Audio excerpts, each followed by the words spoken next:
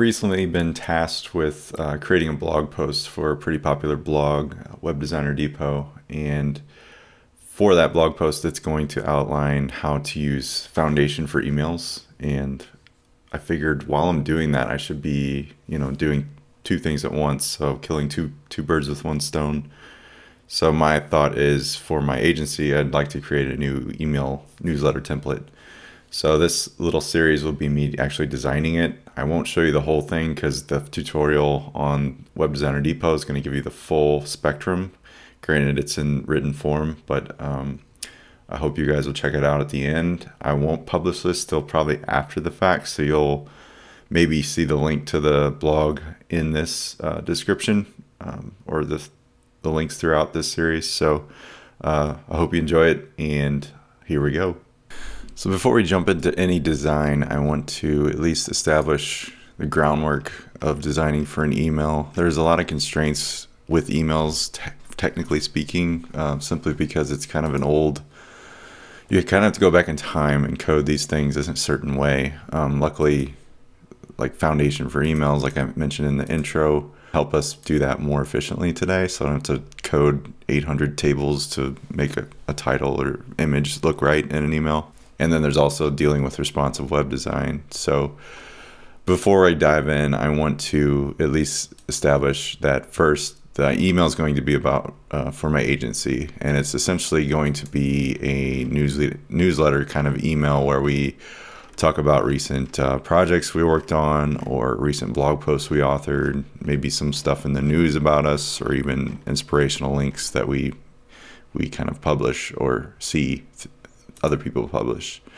So in doing that, my mind kind of goes to blank, and I need to find, just a kind of an outlet to find a decent email design. I think I'm leaning towards kind of a simple approach, maybe like this Harry's, I think, what's a Dollar Shave Club or something? I don't know if that's what it's called, but basically a clean approach, but better than like default templates from Mailchimp or a similar service.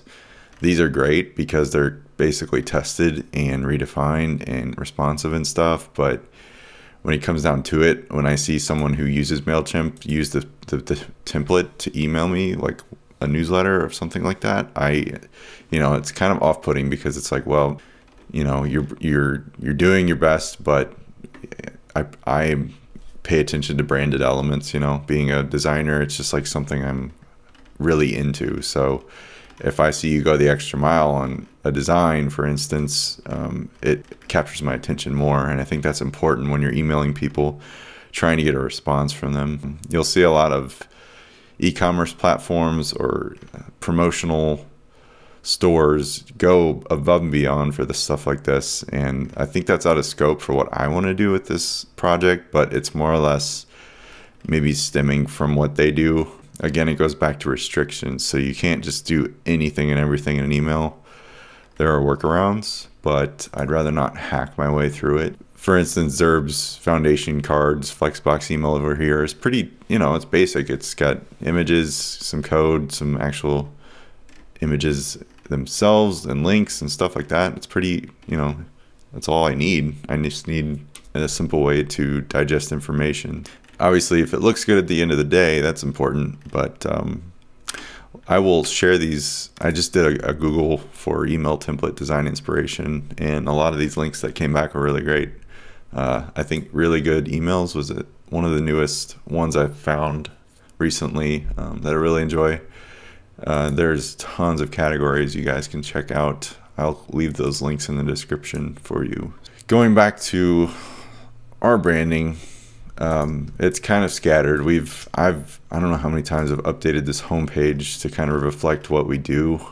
We're essentially two people.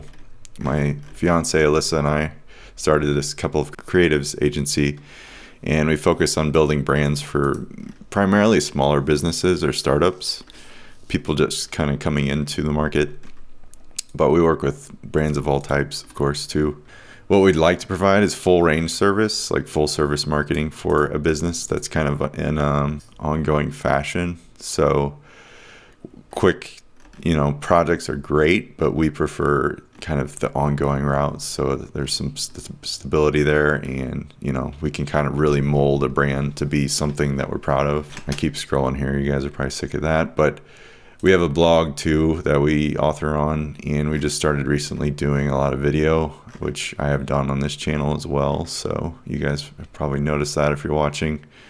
But yeah, if you are interested in working with us or anything, feel free to check us out.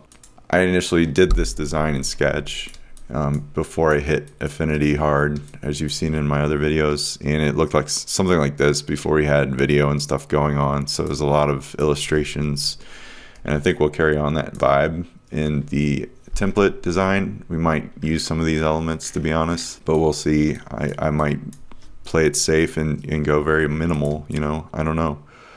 So this video is just kind of introductory to give you behind the scenes of why I'm doing this. And obviously there's a couple intents. It's for the blog post I mentioned in the initial video or introduction video. If you haven't seen it, go check that out. It's about a blog post for Web Designer Depot that I'm going to talk about. Let me pull it up. Foundation for emails. Zerb had created this responsive email framework, which was formerly called Ink, for emails, and it is awesome. And I'm surprised there's not much talk about it these days. But if you've ever worked with emails, you know it's basically tables, and that's table layouts. Oh God, it's awful, but they work. All the email platforms, Outlook, Gmail, all that stuff support this stuff, but each email client's different. So Zerb would take it under their own efforts to put it something out there that's useful and easy to kind of manage, that's also modern. So with this stuff, I can use SAS, I can use Gulp. I think they use Webpack or something like this. No, it's Gulp, to compile assets. It uses a handlebars kind of templating language, so you can use partials, you can use their predefined classes and customize those. And I don't know, it's just, when I found this, I was just pretty blown away. So if you're kind of put off by designing an email template and coding it, I'd recommend checking this out. It's really streamlines your workflow and makes it a lot easier. So look for this, more about this, in the Web Designer Depot article. In this video series, I'm just going to be focused on design. So without further ado, in the next video, I'll actually get started, maybe wireframing out how it's going to look and what kind of content we want to show in the email template. So I will see you guys in the next one.